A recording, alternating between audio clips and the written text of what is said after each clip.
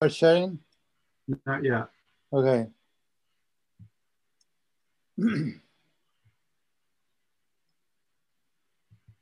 Okay, I'm sharing now.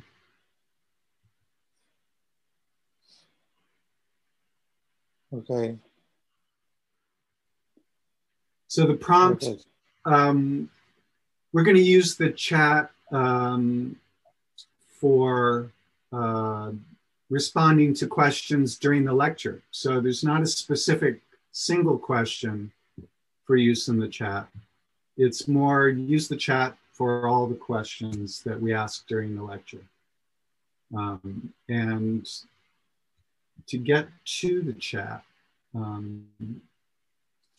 you can go to Brightspace. So to go to Brightspace, let's say you just open your browser and you're in wherever you are. I'm imagining that we type something in like brightspace.com. What does that do? Nothing. That's not what we want. So let's imagine that we type in Wentworth.brightspace.com. Okay, so type in wentworthbrightspace.com. Wentworth.brightspace.com. We're seeing your screen right now. Is that right? Yeah. So you should. Do you see my screen? I am sharing yours. We are sharing your screen, right? You are sharing with us. Yeah. So we can. I'm showing everyone how to get to the chat. Okay. Okay. And then when you get to this, you should see something more like this, where you have a bunch of courses. The one we care about is Urbanism Arch 3700 sections 5 and 6. And so click on that.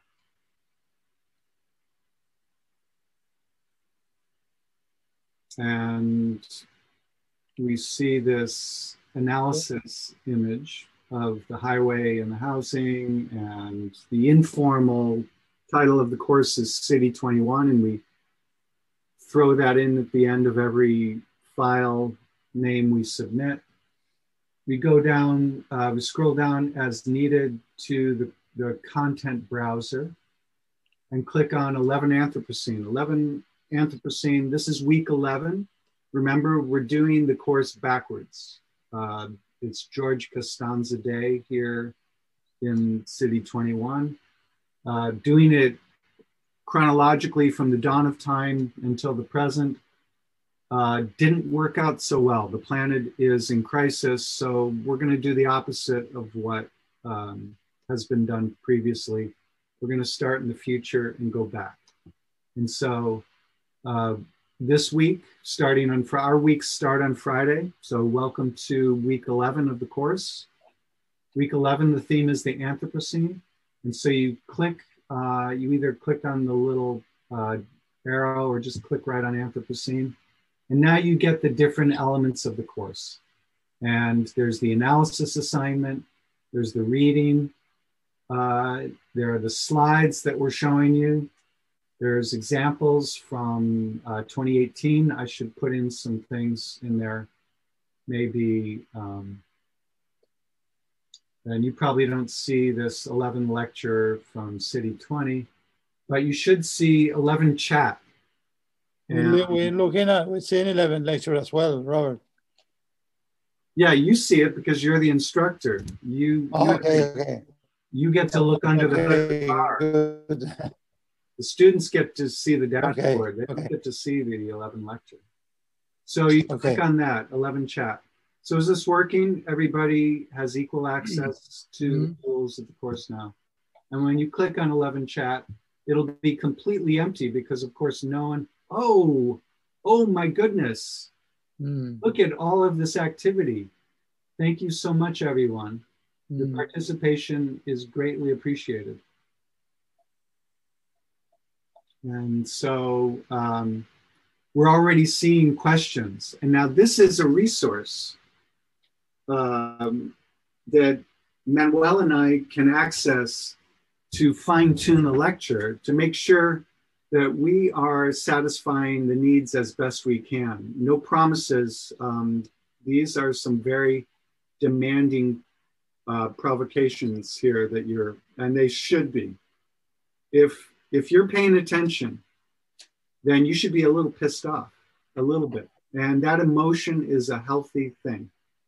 That emotion is what prevents us from just sitting back and relaxing and saying, okay, teachers, I am passively going to receive your wisdom.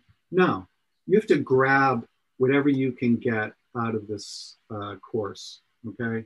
So this is your job. This is your job of demanding more than we're giving you. Please demand more from us. Grab what you can out of us. We're the best there is. We're really good at doing this, but we are not nearly good enough given the challenges that you are facing in your careers. And if you're paying attention, you should be a little pissed off.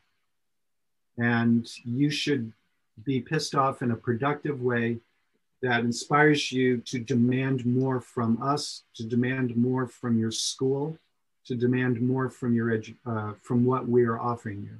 Demand more from this course, starting with demanding more from this lecture. So I'll be looking at this while Manuel is presenting. And Manuel, let's hope, will be looking at it while I'm presenting. And we will do our best to rise to the challenges you are throwing at us. In the meantime, there are going to be, so this is just the first of a minimum of 3. So this is the first contribution you're making. We want every single one of you to have your cameras on so we can see you nod yes and no. And we want you to ask questions along the way, throw questions into that chat, and provoke, hopefully it will provoke a response from your humble professors, okay? So you'll recognize this slide and you'll recognize the title. The first lecture of this course is a repeat of the last lecture of the last course, right? We're going to go a little bit more deeply into Caracas and a few other things because we just didn't have the time last summer. But really, what we do this semester is informed by the challenges that you face during your lifetimes and your careers. And if it's not, then why don't you just quit school? Because what's the point, right? If your school is not helping you succeed in life, then why stay in school? As the rap singer, I don't know his name. Someone put that in the chat. I'm gonna move this over here. Okay. Okay. So we're hoping that this is not a passive experience, but an active engagement as best we can with the tools we have, given that the class has 45 students in it. So you're already in the process of putting in your first questions. Thank you very much.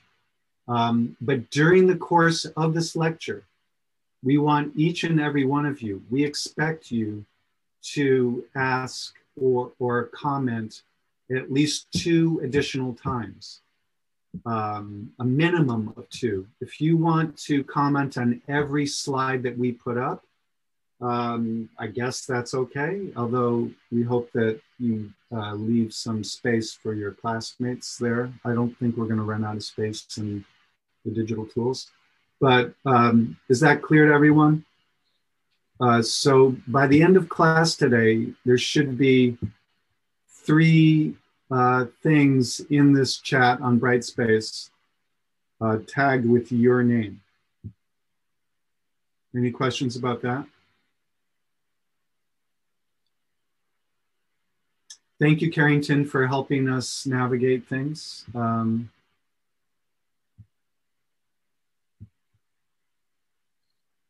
And if you're still having trouble by the end of class, just hang back. We'll dismiss everyone, and then we can. Can I share my screen for a second? Yes, please do. Okay. uh, Give me. Just go ahead and click on share screen. Okay. Yes. And thank you so much. You are the official TA.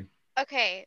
So I don't know if you can see my screen now, but so you get to this point, you just click on urbanism down here. This is the home screen. You just scroll all the way down. You see these numbers down here. Just click this little thing here, and then if you want to get to the chat, just click this, and it'll point you to the chat. Wait, click what? Sorry. Okay, I'm gonna go back. Okay, so once you're up the top, you just scroll down. You see like 11 and 12. Go to 11, and then you see chat, and just click that, and then there you go. You should be all set. Thank you. Okay. Our hero, thank you so much. Sorry. No, don't say sorry. Say you're welcome. You're welcome. All right. So now we know who to turn to when we're not understanding one of the systems. Okay. I'll be asking, Manuel and I will be asking you questions as well.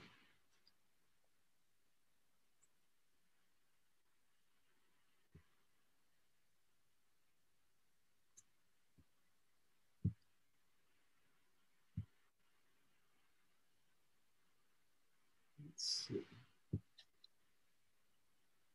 That's the wrong lecture.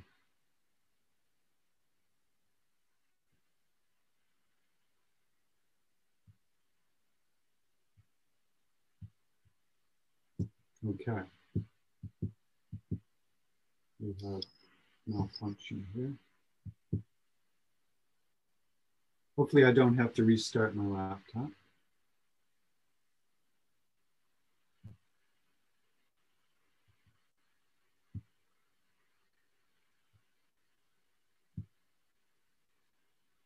So this slideshow also happens to be available I think it's available to everyone here in the same place. All roads start at Brightspace. Okay. So when I ran into trouble, I went back to Brightspace and we're back in business. Okay. Good.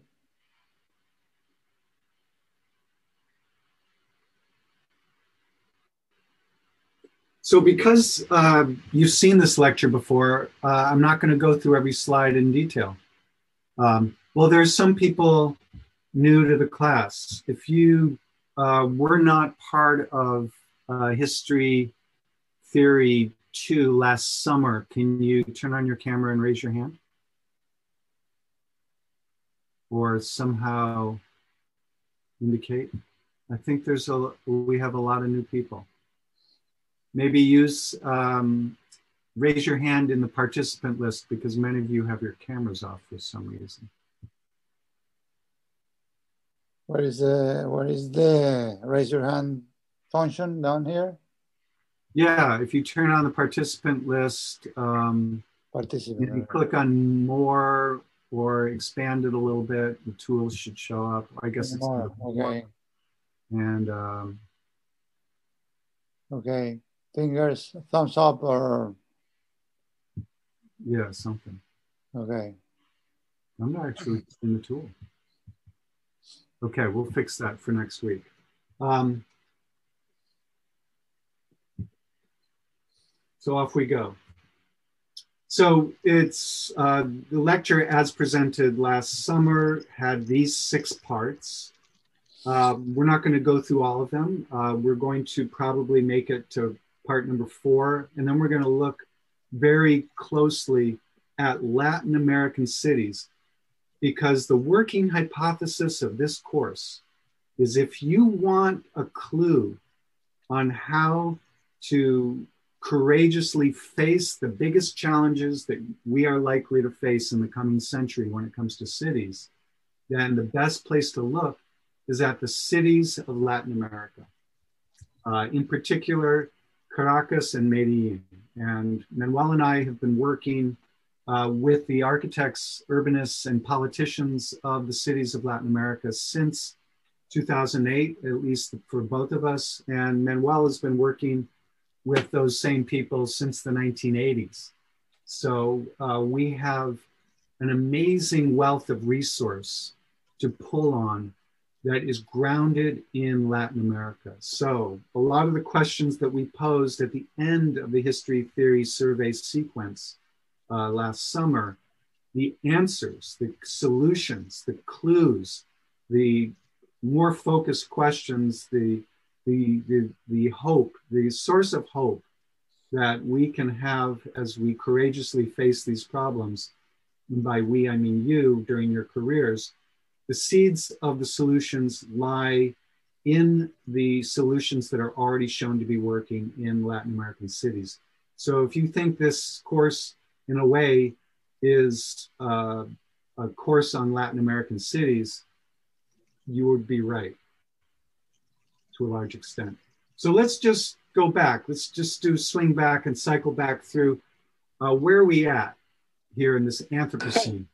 They ignited the Industrial Revolution, which spread like wildfire through Europe, North America, Japan, then elsewhere. The great railways, then cars and highways, connected people across the globe. Medical discoveries saved millions of lives. New artificial fertilizers meant we could feed more people. Population rose rapidly. But this was nothing compared with what was to come. The 1950s marked the beginning of the Great Acceleration. Globalization, marketing, tourism, and huge investments helped fuel enormous growth. People swarmed to cities, which became even more powerful engines of creativity. In a single lifetime, the well-being of millions has improved beyond measure. Health, wealth, security, longevity, never have so many had so much. Yet 1 billion are malnourished. In a single lifetime, we have grown into a phenomenal global force. We move more sediment and rock annually than all natural processes, such as erosion and rivers. We manage 3/4 of all land outside the ice sheets. Greenhouse gas levels this high have not been seen for over 1 million years. Temperatures are increasing. We have made a hole in the ozone layer. We are losing biodiversity. Many of the world's deltas are sinking due to damming, mining, and other causes. Sea level is rising. Ocean acidification is a real threat. We are altering Earth's natural cycles.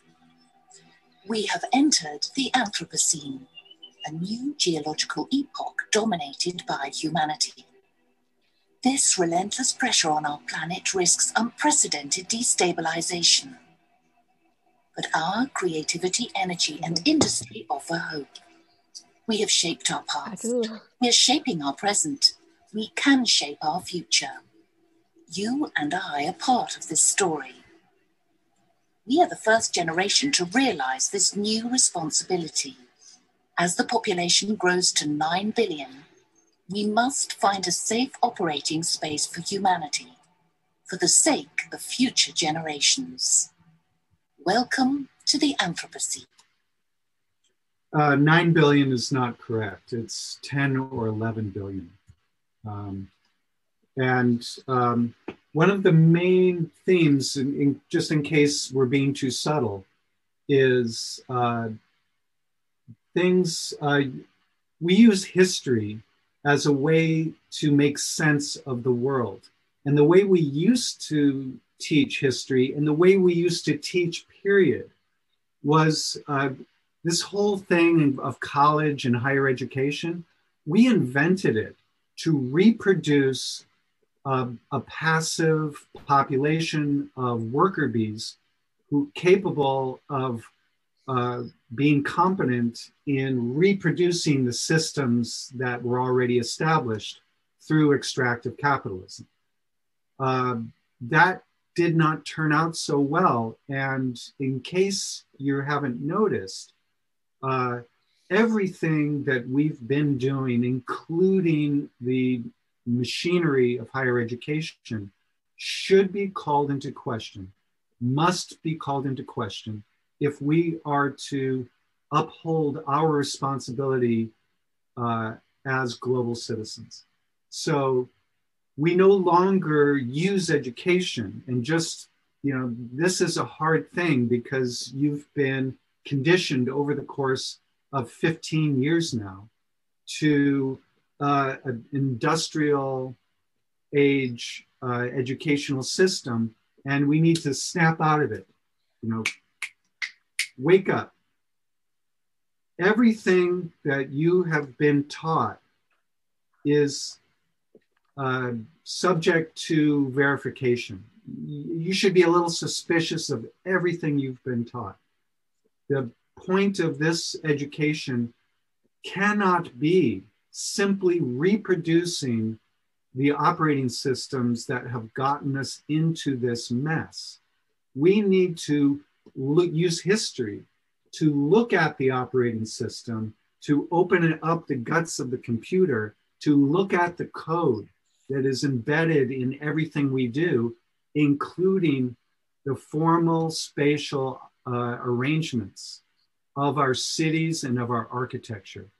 The operating systems of the society that produced the climate emergency and the social injustice and the oppressions of extractive capitalism are embedded in the structures of our cities and our towns and our buildings.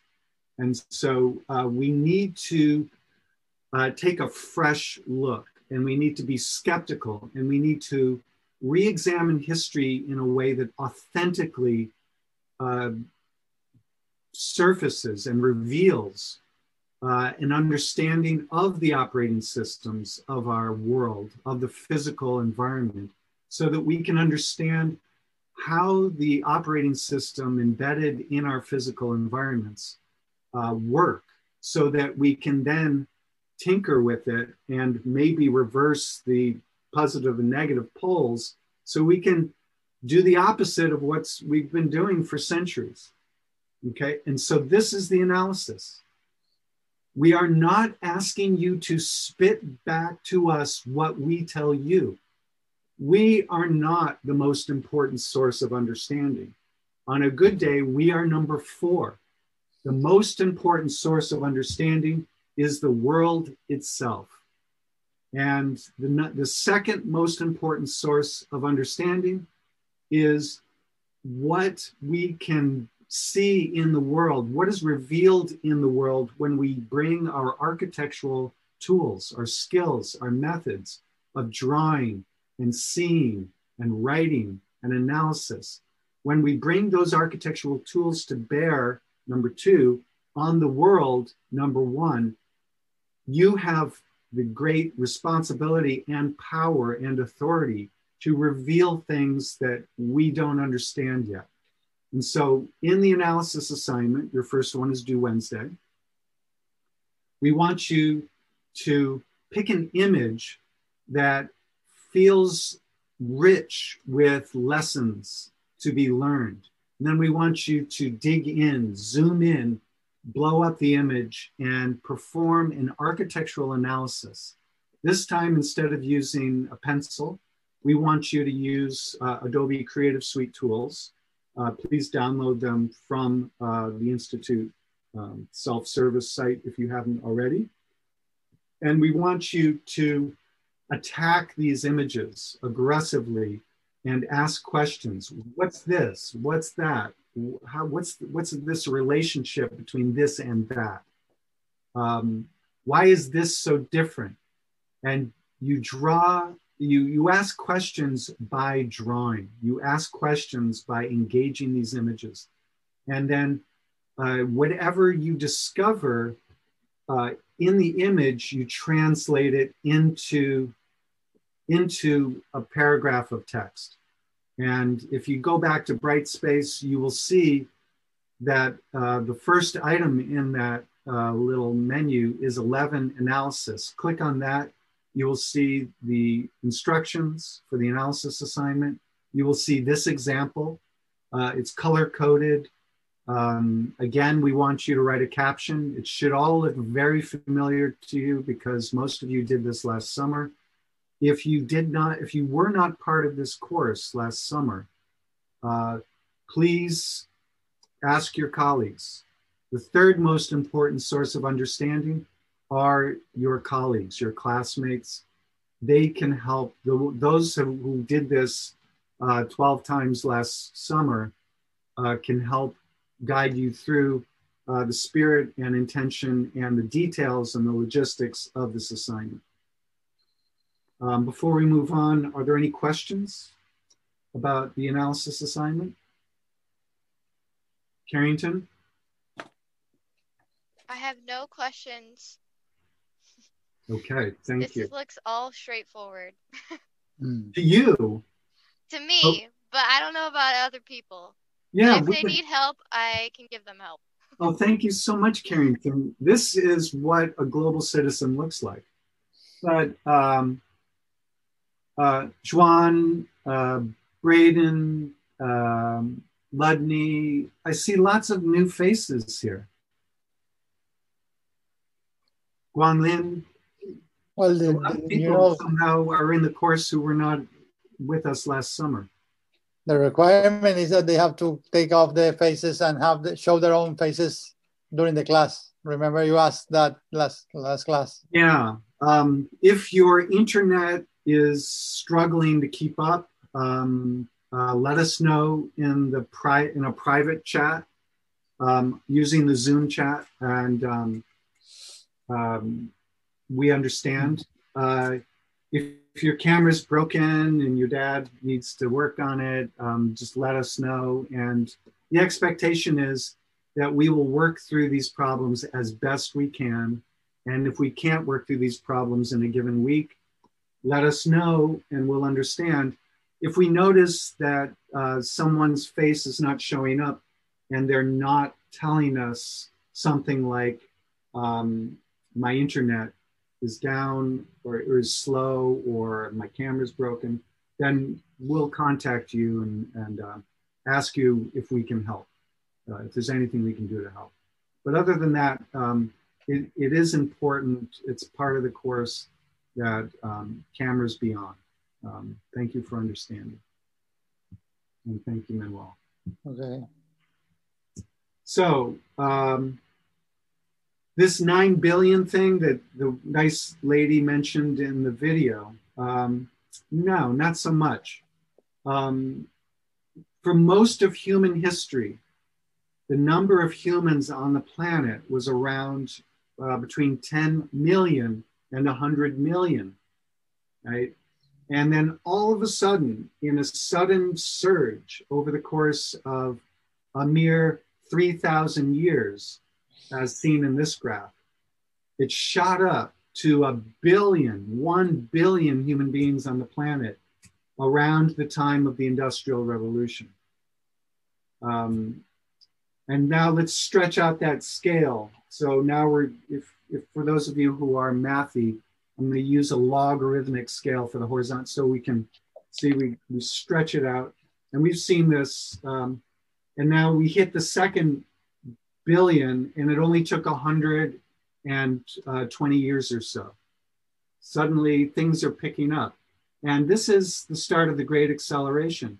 Then it's shorter, and now, boom, at a steady clip, we're adding an extra billion people every 14 years or so. When Manuel was born, the human population was about 1/4 of what it is now. When I was born, the human population was 3 billion, less than half of what it is now. When you were born, the human population was 6 billion, about twice what it was when I was born.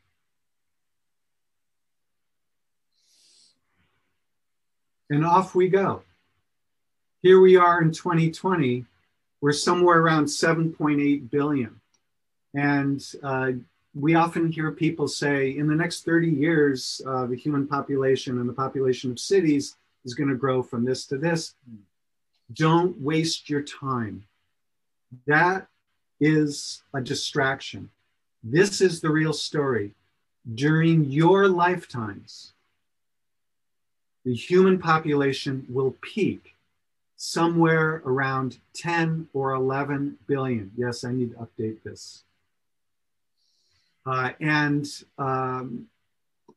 is it going to slow down and peak? Not because of war, death, or destruction. It boils down to education, and not just education of anybody. It's the education of girls and women in Africa and Asia. That is the reason why the human population is going to level off, and don't bother talking about what are we going to do to solve the problem of human overpopulation. Please don't waste your time, don't waste our time talking about the problem of overpopulation, unless you're going to go to Africa and build schools for young women and girls, which is not crazy. One of our students made it her thesis project, and Jackie is probably going to go to Ghana and build schools for the rest of her career for girls in her community in Ghana. So unless you're like Jackie, don't waste our time with the question of overpopulation. The focus of this course is the footprint of individual people. The ecological footprint of people who live in cities is smaller than other people. Cities are the solution. Living together in sharing resources, especially transportation, that is the key to turning back the impacts, not population. Don't talk to us about population unless you're Jackie. For the rest of us, let's talk about how cities reduce the ecological footprint and the other measurements of the great acceleration that are driving the Anthropocene. So these slides have a lot of text in it, and they're available to you if you want to dig back into it as part of your analysis. But the big insight that we stumbled upon last summer in the process of teaching the course is the relationship between architectural projects, systems. You know, sometimes an architectural project will propose a specific design that has implications for how systems work, like transportation systems or green building solutions or some systemic thing, racial injustice, how redlining, all of these things, all these systems that then have an impact on the culture. But this little diagram operates in two directions. We are used to, the way we used to teach architecture back in the 20th century, when we were creating these problems, we assumed that architects are the servants of society. Architects can only do what the clients ask us to do. To a large extent, that is still true, but we need you to do something different than what we did. You will be under a great deal of pressure, especially in the early years of your careers, to simply do what you're told. But you can do so much more than simply do what you're told. You have to do more than simply do what you're told. That was one of the lessons of the Holocaust. Being a good German is sometimes not an option. It is not okay. Friends don't let friends simply be good Germans. Being a good Nazi is not an option. Friends don't let friends be good Nazis. And to a large extent, the culture of the architectural profession is one of simply being good Nazis. Oh, I hope you don't tell Mark Mulligan I said that out of context. I hope you can put that in context. So we have to do something different. What is the different thing? The different thing is we look at the systems that we are engaged in, and we question the impacts and the consequences. And we see possibilities where people who have come before did not see possibilities. The only possibility that the designers of this new and improved slave ship saw was maybe more humans will survive the Middle Passage if we arrange the bodies below deck in a slightly improved way. That's took some architectural imagination, but that's not enough. We need to use this analysis assignment to identify new possibilities that have not been seen before and offer those new possibilities to our clients, to our bosses. Okay. There's something to comment about, right? So the next part of this is let's start to look at the systems that created the Anthropocene. Let's look at what the Dutch did when they were facing the problems of coastal flooding. These are the flood depths of the different flooding episodes throughout Dutch history. And the Dutch the Dutch live in a country called the Netherlands, which literally means the low land. Half or more of the country of the Netherlands lies at or below sea level, even before the Anthropocene. Before sea level rise, the Dutch faced death and destruction. These are the numbers of people who were killed in each flood event, up to and including 1953, when 2,500 people died in the Netherlands. And so what did they do? They treated the landscape itself as a piece of architecture. And they redesigned the landscape such that it could protect them. And this started over 1,000 years ago. They drained the landscape using windmills and dikes, and they created a set of flood defenses that made it possible for the Netherlands to exist as a country today. And the struggle continues. And the challenges that the Dutch have faced over the last 1,000 years are now the challenges of every coastal city in the world. We are all Dutch now. And this is an area about the size of Southern California. The size of the Dutch economy of these ring cities is about the same size as Southern California. But the population distribution could not be more opposite than Southern California. Southern California is a mosaic of towns that have been engulfed by the urbanization process that is the poster child of automobile-dependent sprawl that has swept across the continent of the United States and is currently sweeping the planet. Automobile-dependent suburban sprawl is such an important transformative force that is crucial for us to understand if we are going to face the challenges of the 21st century with courage and creativity, that we are devoting an entire week to the landscape, the infrastructures, the architectures, and the mindsets, the mentality that is produced by automobile-dependent sprawl.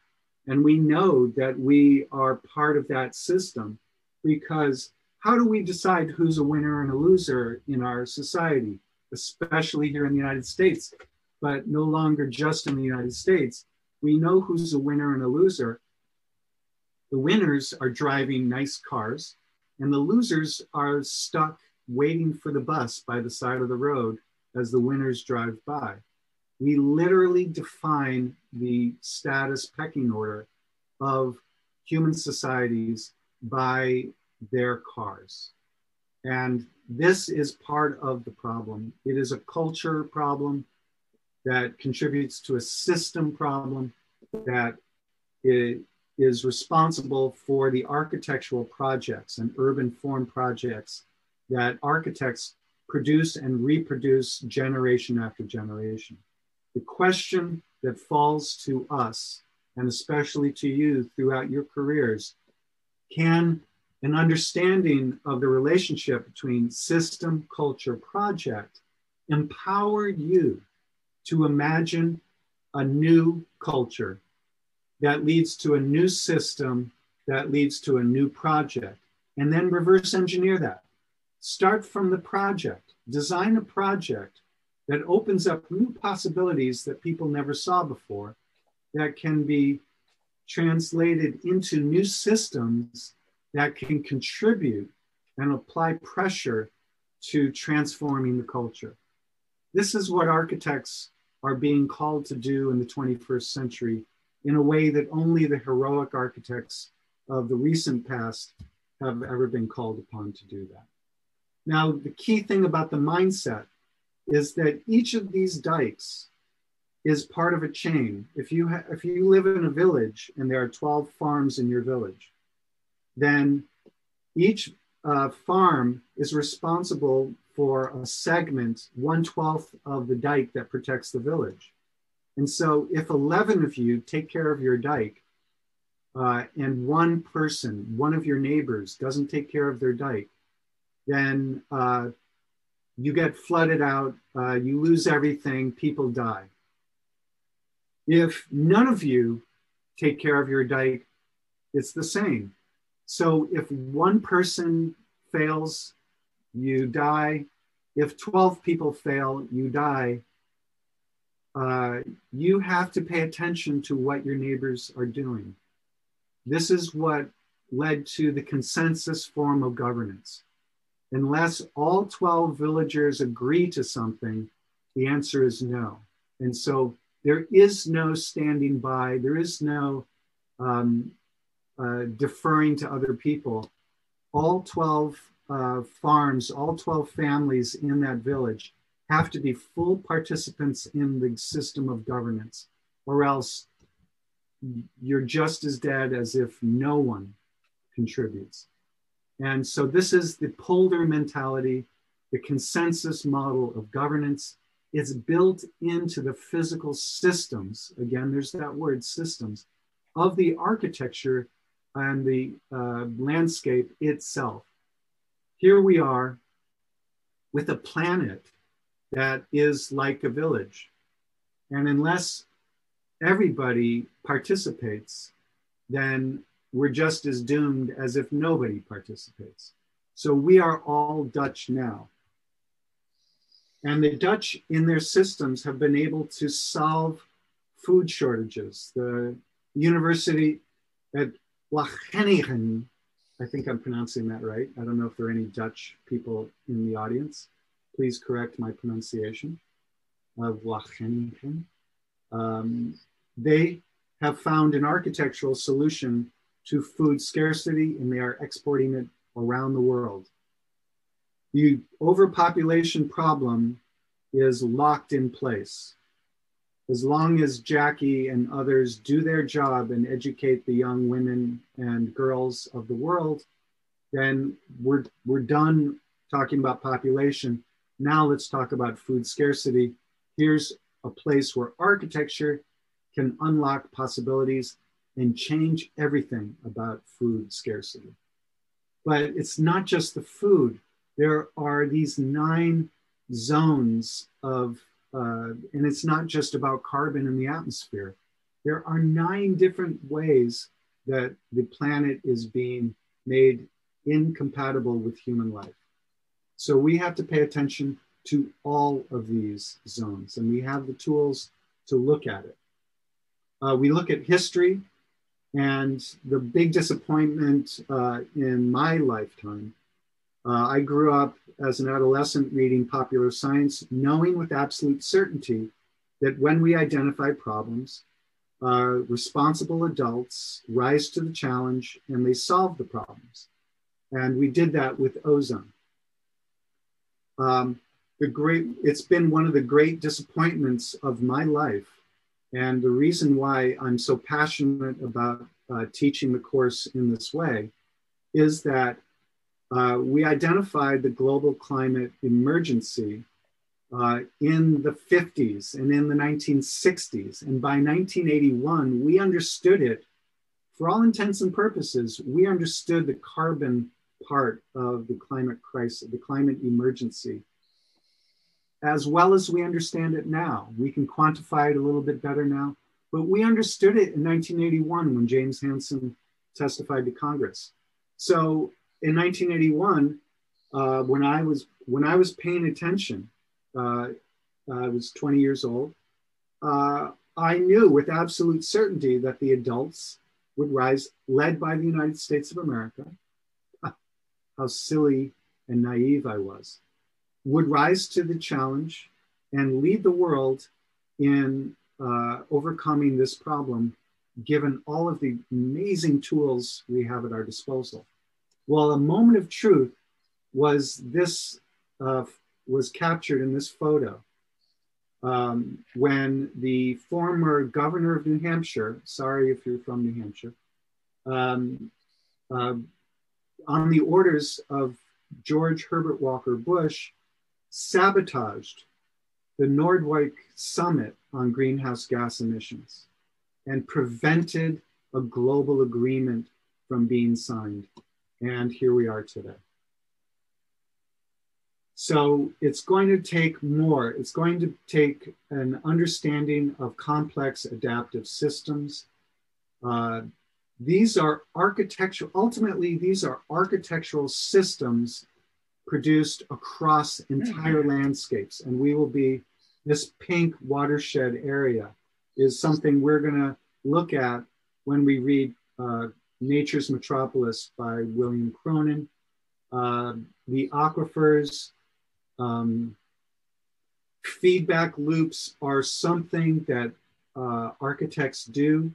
And I'm gonna maybe play this video as a demonstration of how we might use game theory to understand the systems and the architecture part of how these systems work.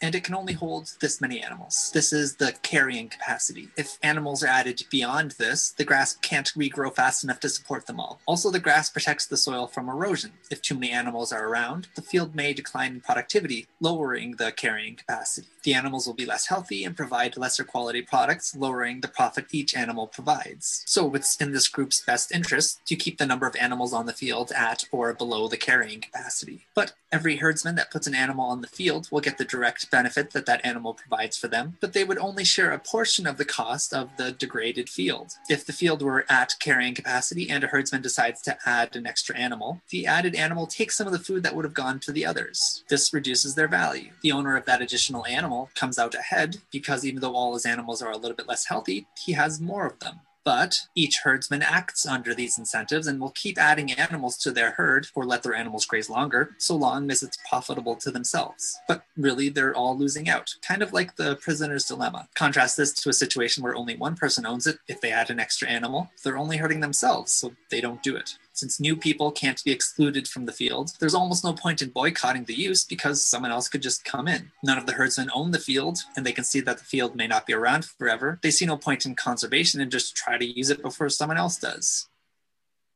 Okay, this is the tragedy of the commons.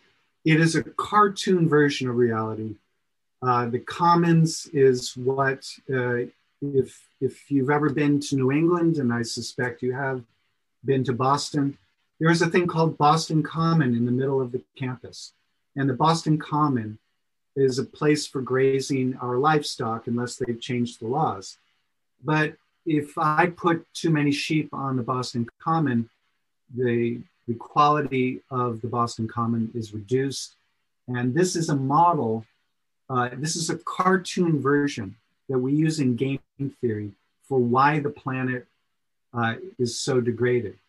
But the joke of the key, the punchline of the tragedy of the commons is that in order for this model to be relevant, these three herdsmen have to not talk to each other. As soon as you introduce the human system of communication and the ability for these herdsmen to talk to each other and to negotiate for their mutual benefit, then the tragedy of the commons becomes the triumph of the commons, and we develop systems for common pool resource management. And I'm saying that carefully because that is an entire field of study.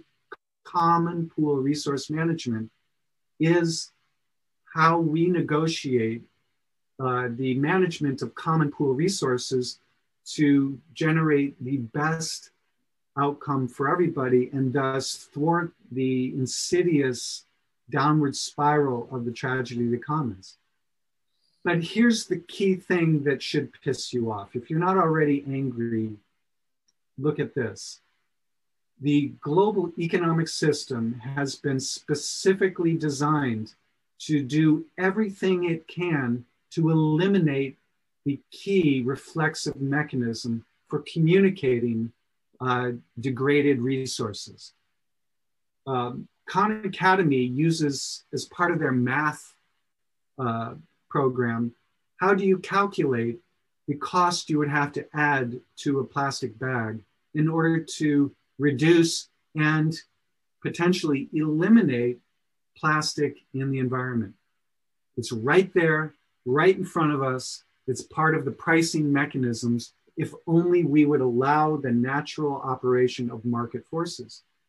But we don't. Monopoly capitalism has come in and corrupted governments and dismantled the capacity for economic pricing mechanisms to take into consideration the negative impacts of plastics and air pollution and nuclear waste, and the list goes on and on and on. So it's been very specifically targeted. It's a sabotage of the economic systems such that we now have, against all human history, we now have a tragedy of the commons acting on the planet that whoever robs the earth, whoever extracts the most value from the planet and dumps the most pollution into the environment, whoever does that the most, the fastest, gets the most money. Such that we now have to use all of these non-economic mechanisms to create rules and regulations and impose that on top of systems. And in the meantime, governments around the world are trying to simply do the thing that human societies have done throughout history. If something causes a bad impact, you simply put a price on it and you let the market forces that are producing the destruction of the planet, you reverse it. You George Costanza the hell out of it, those market forces, and you create market incentives to do the right thing for the planet. So that's the game theory. And last summer, we looked at Singapore as an example, like the Dutch, where Singapore in 1965 didn't earn its independence from Malaysia. It was thrown out of Malaysia. The Malaysian parliament said, listen, we can't deal with you, Singapore. You're overcrowded. We're a bunch of Chinese people and we hate Chinese people and a bunch of communists. So we're ejecting you from the country of Malaysia. Malaysia kicked Singapore out of the country. The island was overpopulated, polluted, was not self-sufficient on food, drinking water. And the expectation was that there would be massive die-off. And we are all Singapore now. So what happened was Lee Kuan Yew, the man crying on TV, he pulled together experts. They looked at the best examples of architecture, transportation systems, urban form, among other things, social programs, education programs, social welfare programs, and they rebuilt Singapore.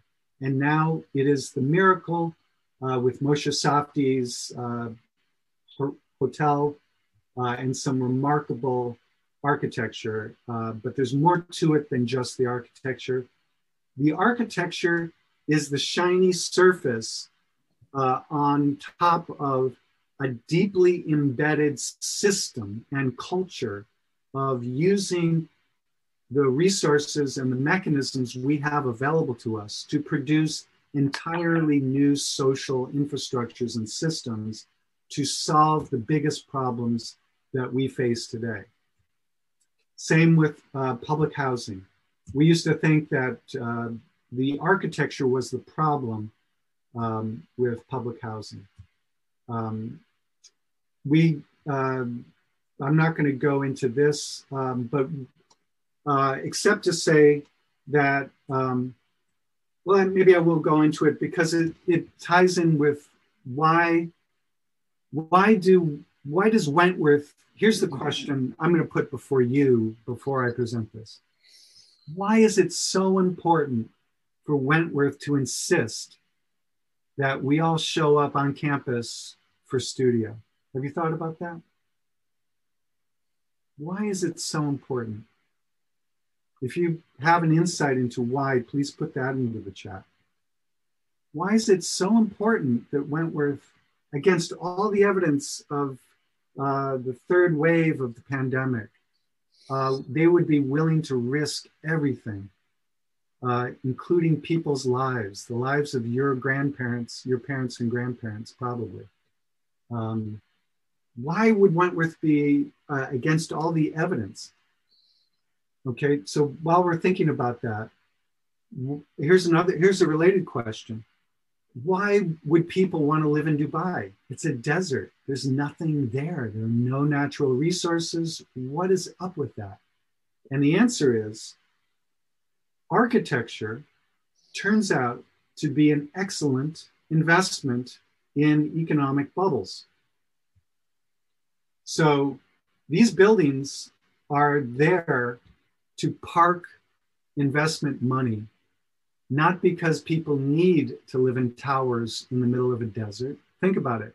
Boston, it's useful. People like to walk to work, especially given the traffic jams. People like to walk to work. So in Boston, the value of the land downtown is very high. So in order to reflect the value of the land, we build up. And the suburbs crowd around that center, and there's a centripetal force pulling people to the center of the hub, thus the name, the hub. But in Dubai, it's in the middle of an endless desert. So what is the upward force? The upward force is investment. If I have a sovereign wealth fund, I'm the country of Bahrain, I need to diversify that fund. I can't just believe in the stock market because crashes happen. I have to diversify. I need to put at least 1/3 of my money into real estate. For any of you who have inherited a trust fund of $1 billion or even a paltry $10 million, we strongly recommend that you put at least 3 million of your fortune, about 1/3, into real estate, just in case the stock market crashes. And so we need a tower that's 60 or 70 stories high.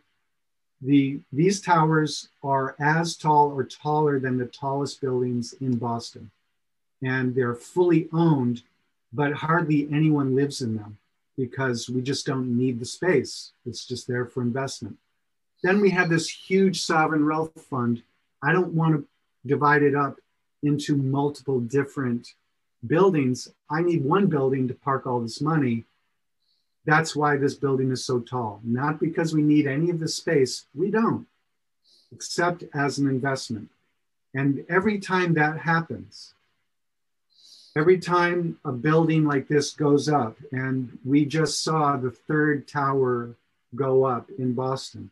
Don't be surprised if you go by it in the early evening and the lights are off, because I predict people will buy those units and not live in them. And every time that happens, the exchange value of real estate in the city goes up and your rent goes up. Even if you live in a slum apartment in Alston, your rent goes up and it drives you down the real estate food chain unless you can get a good paying job at CBT, the architects of some of these towers, and start to pay off those student loans and pay the higher rent that is produced by these buildings themselves. And so this, just to bring it back around to why it's so important for you to show up on campus. Well, Wentworth sees the data of pandemic deaths and new cases, but they're also looking at the data of their financial income. And it turns out that from a financial point of view, Wentworth is in the hotel business. Wentworth is in the real estate business, and as a side business to support the real estate business that Wentworth is in, it offers some classes. It hires some adjunct faculty at 1,000th of the percent of what you're paying for their time. They are able to hire a bunch of adjunct faculty, and even the highly reimbursed full-time faculty. It's a tiny fraction of the spreadsheets that Wentworth controls. Mm-hmm. And it turns out that Wentworth's survival pivots around its real estate empire, which are the dormitories. So unless we can use these class meetings like Studio to generate real estate income from the dorms, then the future of Wentworth is in peril. We might even have to fire some of our vice presidents. We don't want to do that. We like our vice presidents. So we're required to show up for Studio once a week.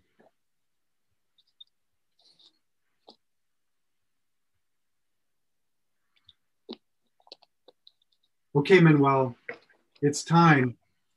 I'm going to just say we looked at the Bilbao effect. Just like Singapore, it's not just about the museum, it's about the long history of social, governmental, infrastructural, architectural transformation of the entire city. Frank Gehry's museum was just the cherry on top of what was a much larger thing. And this is where we talk about reflexivity, that there is, the architecture is both an outcome and it's a driver of these systems. I want to share the screen. Okay.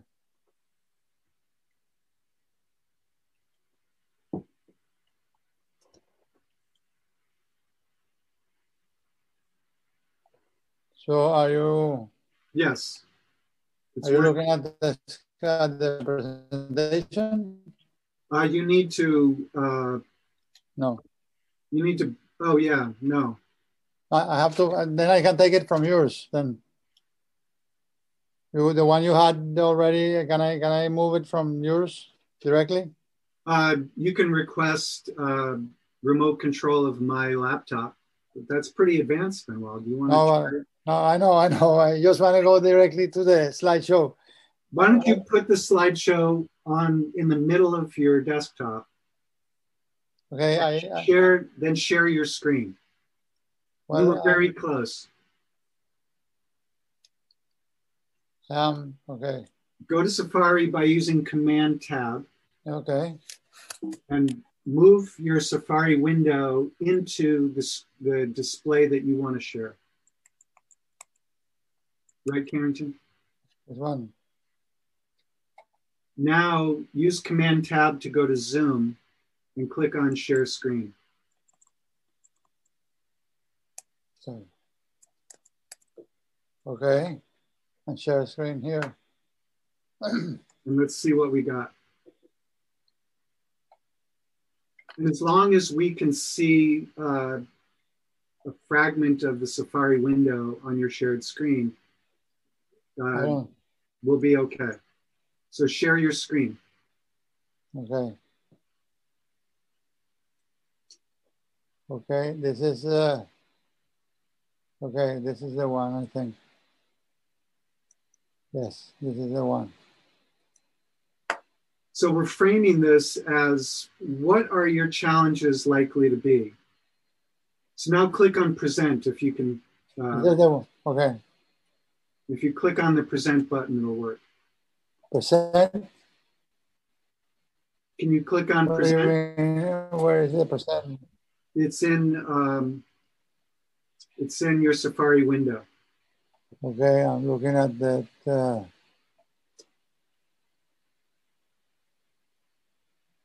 10 slides, Anthropocene. Yes. Share past, capture, participants, stop video.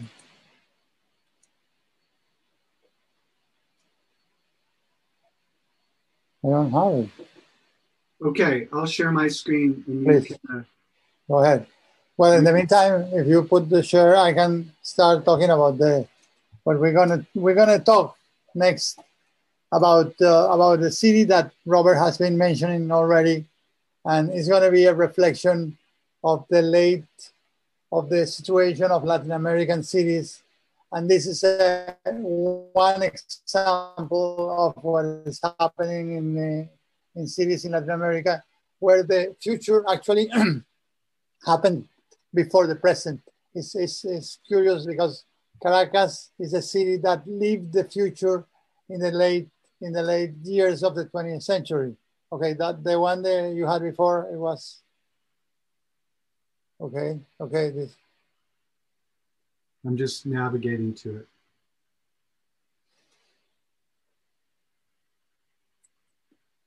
So I have to talk fast because actually there are 70 images that we inherit, and this is a good point. We inherit from a good friend who did a book called Caracas Cenital.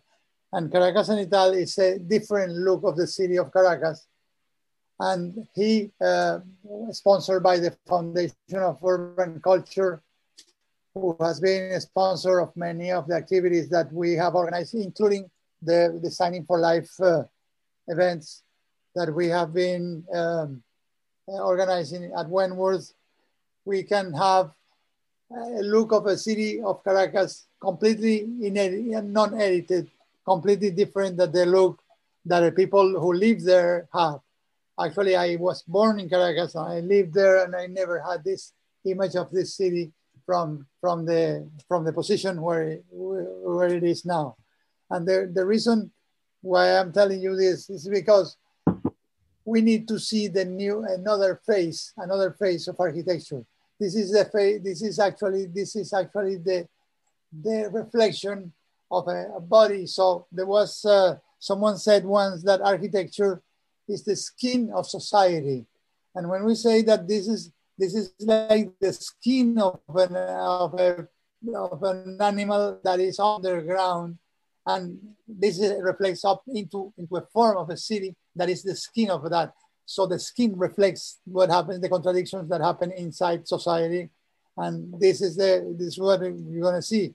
Like, for example, the presence of nature, the important presence of nature, so in deep contrast with the expression of construction within the same space. So nature and construction are struggling for surviving in a place that is fragile from the nature point of view. Now, this situation in a country that developed housing for the people who live there, most of the projects that you can see here are private, but there are some areas where you have totally public project. You can see the lines, the separations. between the informal settlements that develop in the hills of the mountain, in the hills of the city, and the contrast and the radical separation between the existing buildings that were supposed to be planned to live there, to be there, and the unplanned city, which you can see here. And in between, you see difference like this wall that separates Petare, norte de Barrio Petare, one of the biggest in Latin America, by the way, with the areas of La Urbina, where organized housing stays and develops in a way that is also unhuman. So we have a very difficult situation of both areas struggling for a place, like you can see here, with a marvelous nature, but with a very little arrangement in terms of the respect for nature. And so we are going to work in the following weeks. We're going to be seeing how can we develop some of strategies to improve the quality of life in this part of in this city in particular. But I wanted to show you fresh, just as a reflection. You can go continuous ahead with the slides, Robert. So you can continue looking at the contrast between the natural elements that represent some kind of protection for the city, because it protects, like a wall city protects from the Caribbean, which is in the other side, and down below 1,000 meters below, you have the sea level. And in the valley, on the 1,000 meters on top, you have the city that supposedly could have been a really great natural resource, and is transformed into something very difficult to understand. You can see that these lines all the time, and these represent the limits of the great possibilities that you can have living here, like, or enjoying the possibilities of the presence of nature, in contrast with the weakness and somehow the fragility of the housing that people do by themselves in order to preserve the idea of the location in a place like Caracas for work, which was a place that was used for work or for living, for some activities. So the city is also has the valley has a few connections with the exterior. These are one of the connections to the east of the city and the east of the country. So these are like the gateways of the valley that you can see here. This is a view from the east, looking at the dense part in the center is what is the old foundation area of the city that we will see in the next slides as well. So you can have, okay, you can continue. And some representations of the fact that nature and people are living in this permanent struggle to defend themselves. The places where you don't see housing and the places where you see the nature as natural as possible is because there are laws of preservation, or because there are so difficult areas to access that it's impossible to develop anything in these parts of the city. So that's why you have sometimes the fragility of this kind of constructions, even the density of buildings that are maybe 20 floors high. And you can see them in the risk in the reef of the cliff of the city, very much fighting and struggling for permanence in the same place. And not to say that sometimes this housing also falls down, and some of the times they can create big problems to the community by falling down and creating landslides. And so in other entrances of the city, this is by the south, you see some of the projects, housing projects in a different scale in areas that more struggle with the continuity of the regional aspect. But when I was talking about the skin of the society, I was thinking in this type of images by Rocco in the helicopter with William Nino, as I told you. They capture together some really strange views of how people's settlements develop in the territory, in this case, following the topography and the contour lines. But at the same time, you have to see that this piece of metal and construction is a city that is alive. It's something that is at the same time the house and the home of people who live here. There are kids being born in the places like this. Can you continue the next one, please? So there are people who is born in places like this, and the city should give the services and should be provide the transportation, the movement, the opportunities, the work for these people to live and to have the chance to enjoy life as anybody else. And it's difficult, but it's less and less. This book was, for this purpose, was made in 2005. So already it's 15 years old. I wonder how this is now after 15 years of continuous development, because that has continued. As Robert said, the population in Caracas has multiplied. It used to be, when I was born, it used to be like 500,000. It is now like 4 million, and many people has left the country because of the bad economic situation. So you have the struggle of the people living in this place, and there are other views of the same avenue that you see here, and this is what William used to call the monumental wall. It's like a wall that separates the city the formal city to the informal city. And into both, there has to be an agreement. There should be a place, because the city is about agreement. It's about continuity. The city is about the possibilities that I have can be shared for other people that is different than me, not equal than me. I don't want to be together with the equal. I want to be with the different. You know, if I want to live in the city, and you can see here that is the opposite. The people is rejected, and somehow the only possibility that they have is to increase the size of the house that somebody else in your family had.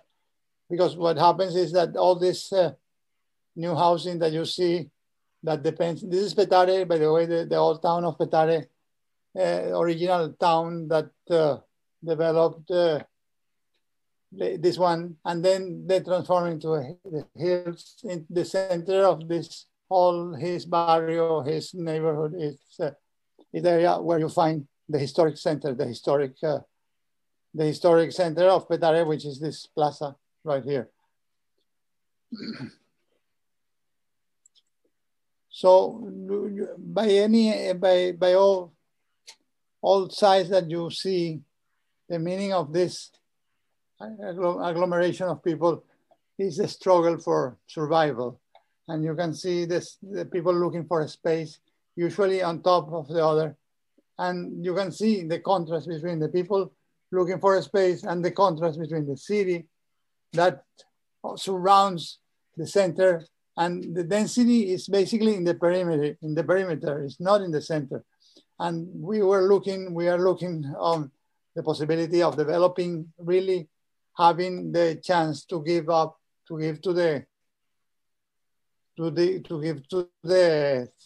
the population the possibilities of using the center of the city to move, to transport, to have density, to have activities in order to bring the people to the place. That now you see also a difference between the Avila mountain and the city with the contour. You can continue with this. This is surroundings. The river Guaire, which here looks like a painting. It's like it is what is left of the river Guaire going through down the hill into the ocean, into the Caribbean in the east of the city. So this is the the way the river ends onto the sea. And you can see here the fact that several layers of housing are in different places. Like, for example, sometimes the high density you can find in the wrong place, in the places where the topography is more difficult. And you have the low density, which is this type of little houses or small buildings in places where you don't need, or in places where you have more services like transportation, like this type of places that you have transportation and subway, and you can have the subway for less people, and the places where you have the higher density, you would need more transportation and you don't have it. So you can continue, Robert. So we have, by contrast, in the middle of the different housing places, you have an institution like this school right here, or but you have the contrast of the different grids and different grains of the city in terms of the part in having green within the having green included in the housing project like this, or for example, the concentration of housing that is produced by the private in the case of this fragile zone that represent what I was saying before, the density in the top in the hills, and the lower parts are less density, and these are state-owned, state-produced housing. So in between, this is like the geometric forces of some kind of development in the geography, producing a footprint like this in the areas where it's not basically needed. You follow next. Or for example, examples like this represent the existence of a house or a rich family, lovers of art, and who called Gio Ponti, the Italian architect, to do their house when they got married and they founded a family. So they have the best place in the top of one of the hills, overlooking 360 degrees with that house. And in this case, you can see the location of special institutions like the University Simón Bolívar in the plain, in the esplanade. What is it? Got it. Okay. In the Simón Bolívar University, you can see the location of the different faculties and schools. This one, architecture is one of these, and this is barrios getting close to the central axis of the river. Where you see the river Guaire is where you have the central axis of the city, and the density is higher, and the way the transportation takes most of the space. Actually, the individual car is what represents the scale of the city. So everything is designed for the car to develop there. And the car usually is for individuals, not for groups. So you end having a city connected by highways that don't have any characteristic for the pedestrian. And the river is canalized like this one along the highway you can see to the top left here of the slide, showing the break, the non-connection between south and north. So along the whole center of the city where the communication should be better is the place where you don't have any communication at all. And these organizations are totally isolated. What is the relationship? What is the relationship between the United States and Venezuela? You mean in relationship in terms of? At the time of its development in the 1950s. Well, the 1950s were where Venezuela was rich for the oil industry, and they had the opportunity to get the materials. And there was a lot of investment from the United States in the industries in Venezuela. Yes, that was in the 1950s. Yeah. The moment when the United States was after the war, so there was a very big demand of natural resources, and Venezuela provided them as well. And many of the richest parts of the city were developed in that time. And you can still see the urbanization, the suburbs, especially suburban urbanization that was made with this type of thinking of high-end housing and activity. Like some, the stealing on the construction on this time, like this type of site that is going to be full of buildings for sure in very few months after this picture. So these views from the southeast, always the Avila at the north, limiting the space and creating the valley. Instead, in the south, the valley transforms into fingers. So it's a totally different approach to the geography and creating these opportunities for development. Basically, you can see this high density along the main axis of the vehicles for cars, and all that explains the need of transportation, individual transportation, because the expansion of the housing is very, very large. This is a small project by an architect that we all love, which is Fruto Vivas. That he made the club, the Táchira Club, which is a club house that has these wonderful views of the center of the city. How much does gas cost in Venezuela? Well, it used to cost nothing. It used to be almost for free. It used to go like the gallon used to cost like a few cents.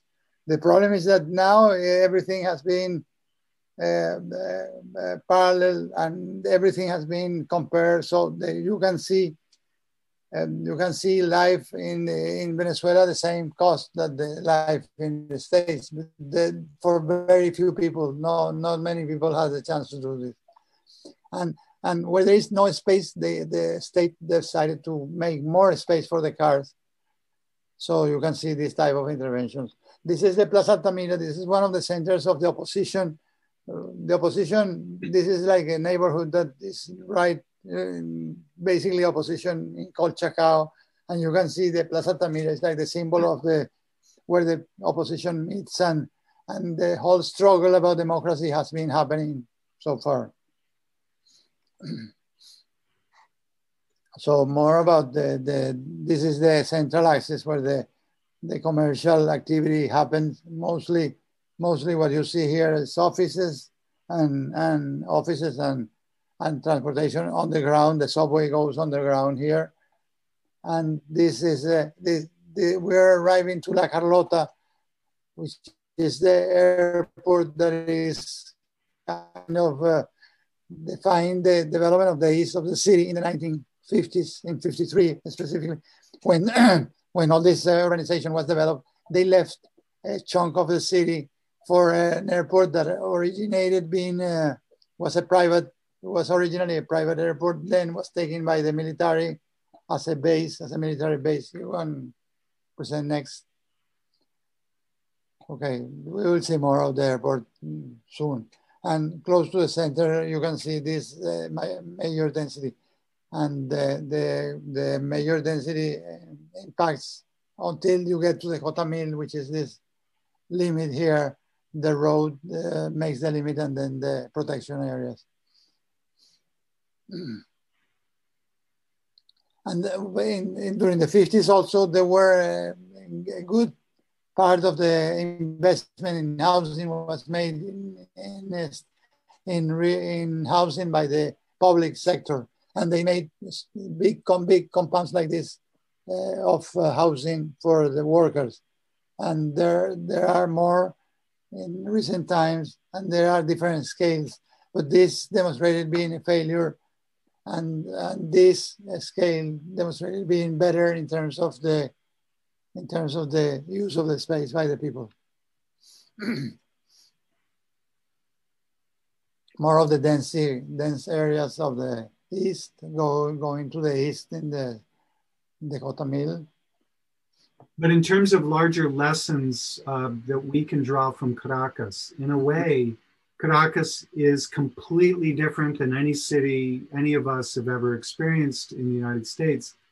But at the same time, there are scenes like this that are quite familiar because in the 1950s, the culture, back to the project system culture diagram, the culture of Caracas was very much influenced by the culture of the United States. So you see automobile dependency based on the petroleum industry influence. It's not a coincidence that some of our greatest baseball players in the United States are Venezuelan, and that you see traffic jams and golf courses and suburban sprawl, that this photograph could be Florida for all. Exactly. Or the model, the basic model was actually Los Angeles. Los Angeles is a very similar but bigger city, and you need a car to go anywhere. So you very rarely you use public transportation in the case of Los Angeles, and Caracas was exactly the same. And the influence also came because many people in Venezuela wanted to go to study to the United States. So there was a lot of exchange of students and thinking between Venezuela people and the United States universities more than other countries. So the industry in Venezuela allowed and gave the success, the economic success of the public sector came out to produce a city that was a copy of the American cities. But there are some examples like this one, for example, that you see the housing by the state done in the 1980s with that solution of those buildings that they wanted to repeat, to continue along the whole site, and they didn't do it. This was going to be a huge development that stopped. And there was also expressions of closer to the universities or closer to the public housing. You can see the places where density was higher. Images like this is very typical of Los Angeles interchange modes of ramps and things like that, together with the housing and together with the river, parallel to the river. So this is typical density of the city in the west of the valley. Oops, sorry. Okay. Yes, this is more housing, and this is the subway in the south gets out of the floor of the ground, so it gets elevated, and you can see the continuity of the subway to the south of the city. Again, Montalban from another angle. This is the abbey, the monastery, the Benedictine monastery, in that then later on went to the interior of the city, of the countryside, and they moved. And this is the center of the city.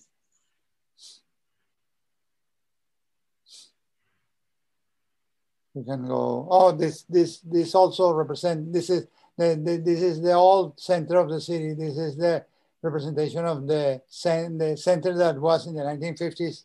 The top buildings of the 1950s, representing those towers in the left, and then the center grew and the density exploded, and there is no distinction of where are the spaces that wanted to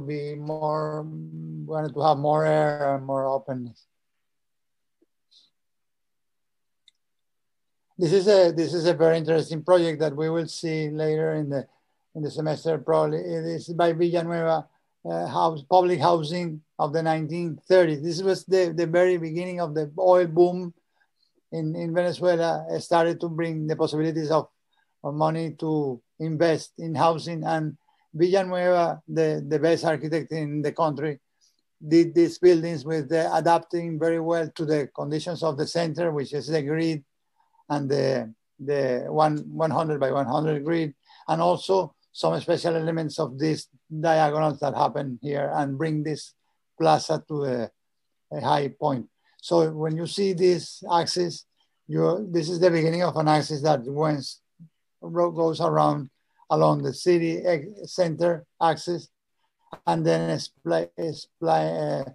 then splits into two parts. One goes to the northeast, northwest, and the other one goes to the southwest.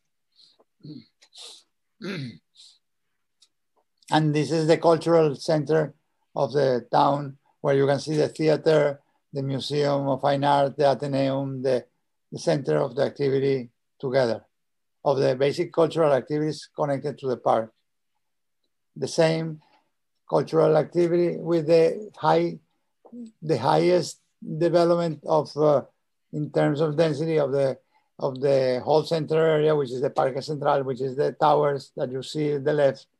The two towers, the big towers represent space for the office, public offices, and the slabs in the bottom were housing.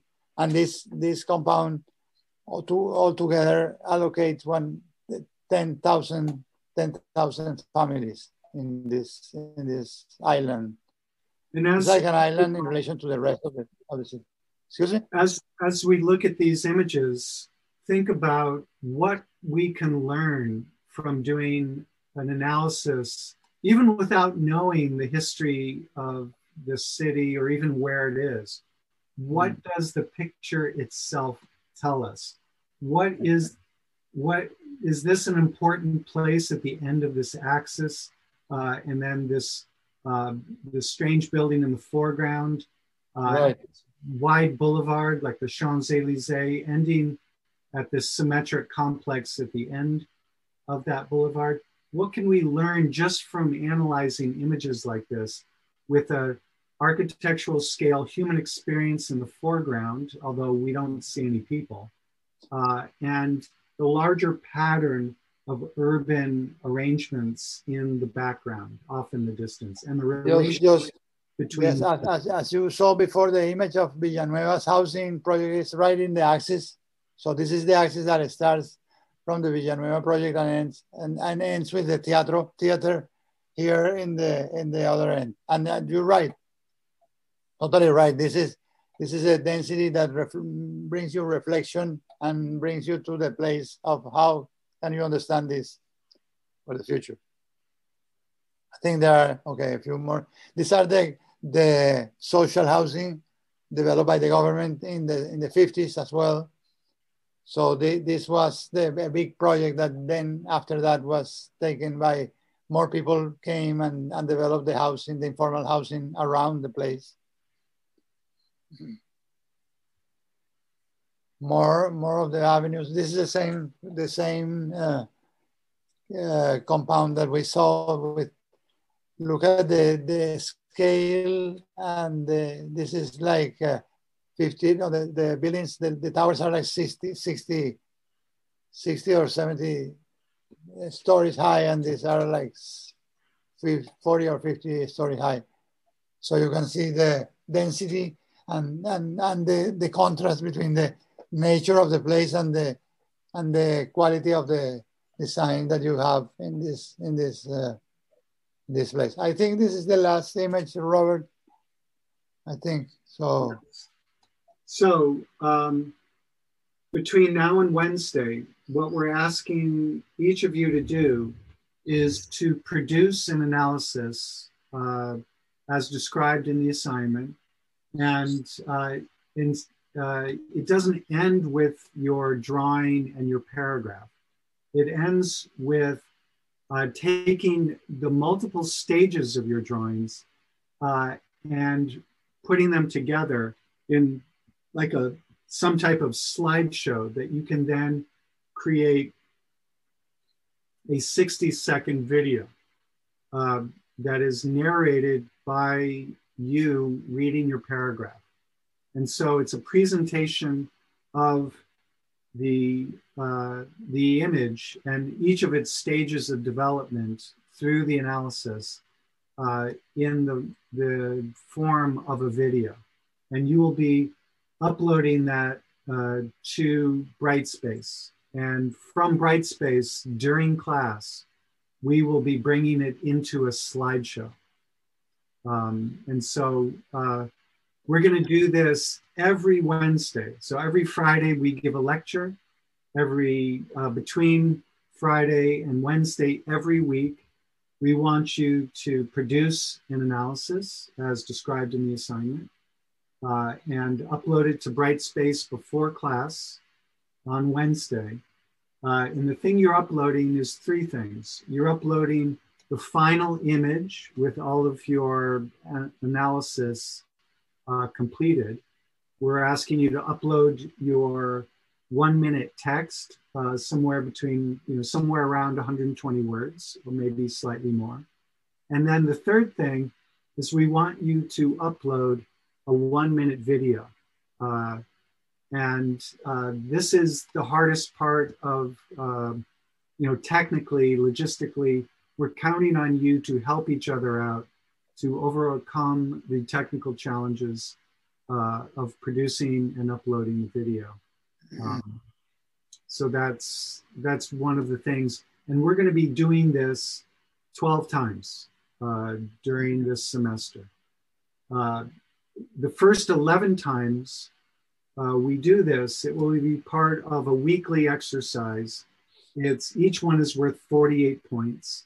And it wouldn't be crazy to think of the first 11 being practice for doing the 12th one. So we're going to count down from 11, 10, 9, 8, 7, 6, 5, 4, 3, 2. And then when we get to 0 is your term project. This is the one, by the time you do this for the 12th time, each of you will be world-class experts on how to do this well and effectively. And we want you to do that as a term project. And we want you to get so good at it that you stack up major points that is worth something like 5 or 6 of the weekly exercises, or maybe 3 or 4 of the weekly exercises. So in a way, it wouldn't be crazy to use this first one as practice to figure out how to do this well and work with each other.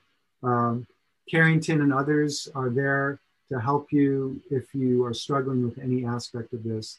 If you run into major problems, please send an email to me and I can help out. When we get together on Wednesday, we'll be all getting together this first week as a single class. We will be working together to figure out how we're going to do a forum discussion on Wednesdays. And so you'll learn about that when we get to class on Wednesday. But right now, are there any questions about anything?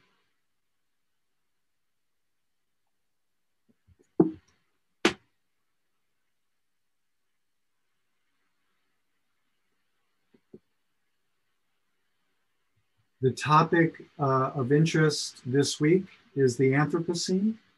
If you can find an image that helps you understand how cities play a role in the Anthropocene, the climate emergency, inequality, injustice, any of these forces.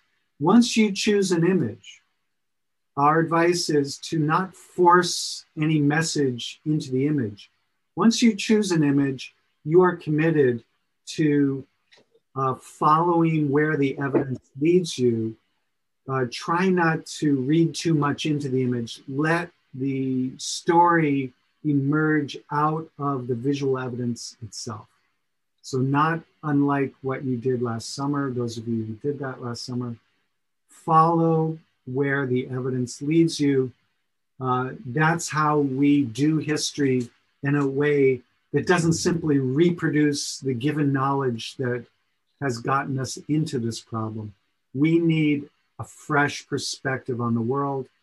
This course, if it's nothing else, this course is a boot camp for how to figure out authentic knowledge from the evidence that the world is giving us independently, maybe informed by, but not beholden to what the older generation is feeding you and feeding us in terms of reproducing the operating system. This is a fresh view of history. You are researchers who are doing your best together and individually to figure out the world.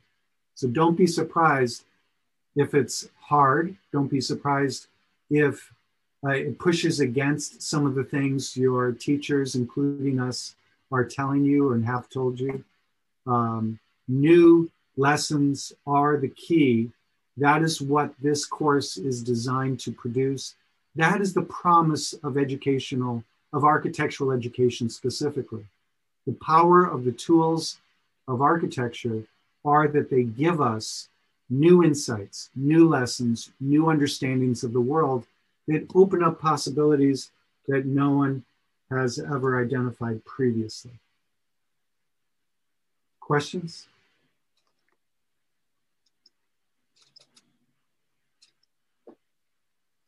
Okay, so Manuel and I will hang out after class if you want to talk about anything. For everybody else, thank you so much for your patience and your participation. Have a good weekend, all of you. We'll see you Wednesday. We'll see you Wednesday. Thank you, everyone. Thank you. Thank you.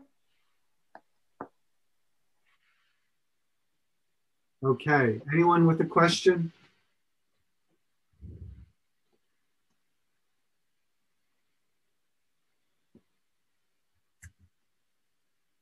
If you're here and you're not asking a question, we'll assume that you're not actually here. You kind of walked away.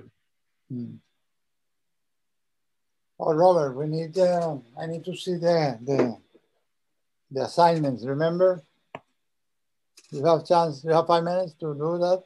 Yeah.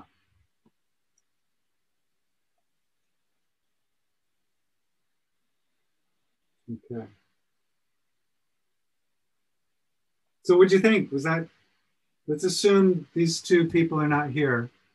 So I'm gonna move them into the waiting room. Let me first turn on the waiting room.